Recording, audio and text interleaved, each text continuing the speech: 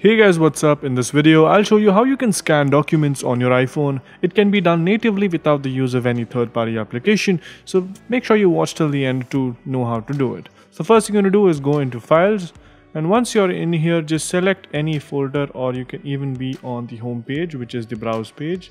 Once you're in here, tap on the top right corner on the three dots. Once you tap on that, you will see an option where it says Scan Documents, and that's it. Once you tap on that, you put in any document, it will automatically scan for it, and there you go. This is a mock document. If you have multiple pages, make sure you scan all of them, and once you've scanned them, just click on Save, and it will give you an option wherein you can change the name of the document. Just tap on the bottom bar and type in any name that you want, and that's it. You can click on Save on the top right and it will be saved. If you want to access that file, just you can search for the name, or you can even go and click on Resends. As you can see, this is the file that I have and it has been scanned pretty nice. So yeah, hopefully you guys got an idea on how you can scan documents directly from your iPhone.